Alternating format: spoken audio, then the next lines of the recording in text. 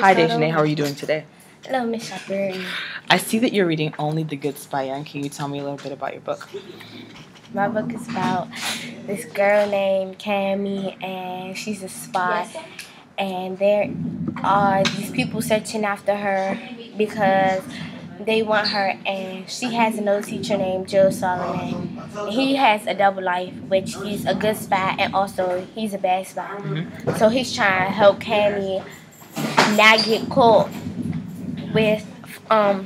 caught trying to escape from the circle. And she has 3 best friends, one named Rebecca, one named Courtney, one named Morgan, and they're all trying to help her. Mm-hmm. Okay, so my question is, because it seems like you really enjoy this book, like when you told me that you were finished with the book, you were like, I really like this book, I really enjoy it. So my question for you is, what about this book does the author do that helps you to like it so much? Well, I got one chapter. It's chapter 29. Mm-hmm. And they were trying to get to sub-level 2, which is another level that helps where you get chemistry at. So Joe Solomon had bombed the elevators. Like, if somebody walk in the elevators or try to use the elevators to get to sub-level 2, it will blow up. So she had to get through by a very smart way, and she decided to get through by the ceiling. Mm-hmm. And it was saying that the alarm went off as her friend dropped her book on accident, so water started filling up in the level, and they almost got stuck until they had to solve a puzzle of Cammy, her mom, and her father. Okay. Wow. It sounds to me like, so there are a lot of things that are happening that I'm hearing you say from this book. But one of the things that I'm getting that you're reading here, and you're also that you also could possibly apply in your writing, though, is the author's craft move of suspense.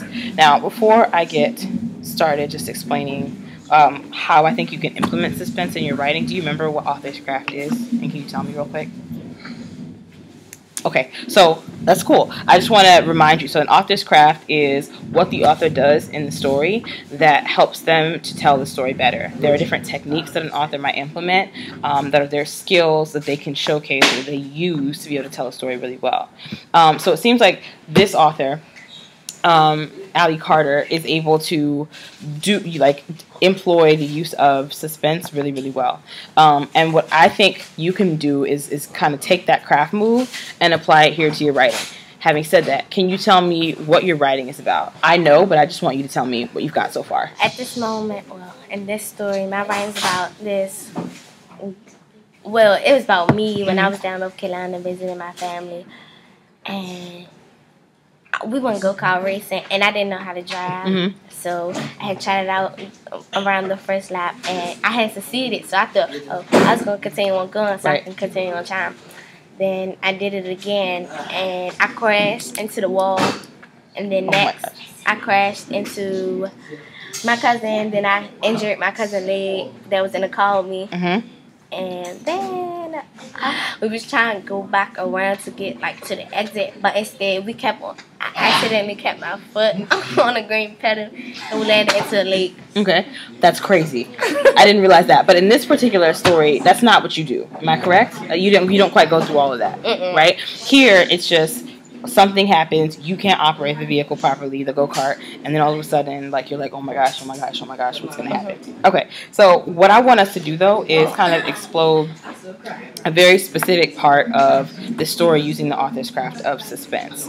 And so I think that it would be best if you found the most important moment of the story and you implemented the same type of suspense that you see in this text here in your actual writing. So what I'd like for us to do real quick is let's go through the story and let's find the place where you think that the most important moment is happening in your story. And I just want you to tell me what that important moment is, and then we can talk about maybe how we want to go about implementing suspense there. What's the time in the story where people are going to be like, oh my goodness, that's the part where everybody's attention is going to be drawn to it?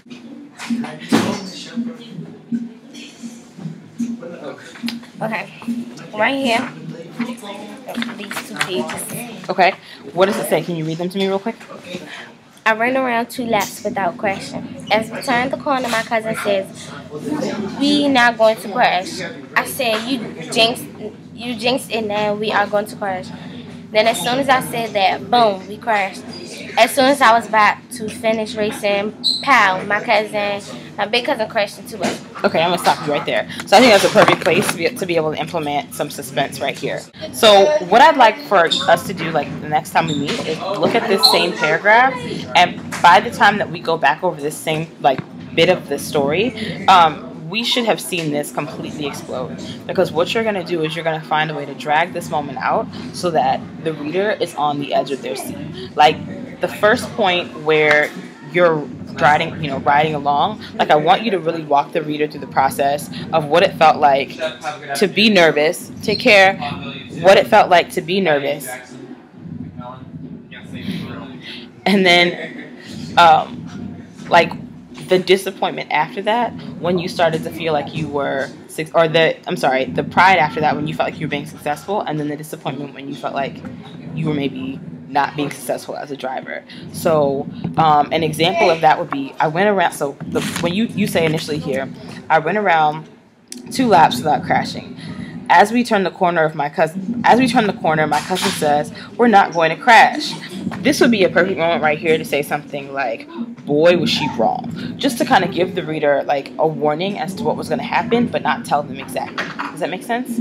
Another spot, it says, "You jinxed me. Now we're going to crash." And then as soon as I said that, boom, we crashed. Like this is a moment where you could kind of like drag it out. Like if it was that you were going around a corner and all of a sudden you got distracted and you felt yourself losing control. Like these are all ways that you're able to kind of explode that moment. Like mystery. Yeah, and like to build the suspense there. So as you're looking at just this paragraph, the next time that we speak, I want to see how you've developed this paragraph into something more suspenseful and more detailed. Okay? All right. Thanks so much for your time. Welcome.